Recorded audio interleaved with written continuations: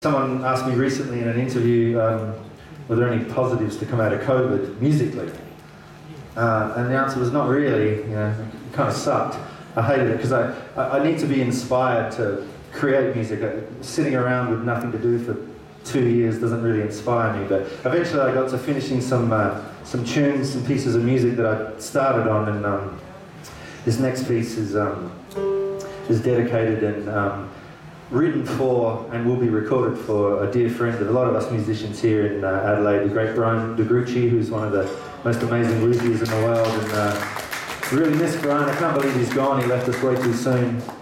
He's one of my dad's best mates and became one of my best mates too. Funniest guy in the world and a genius guitar maker. Thankfully, we still have a couple of his guitars.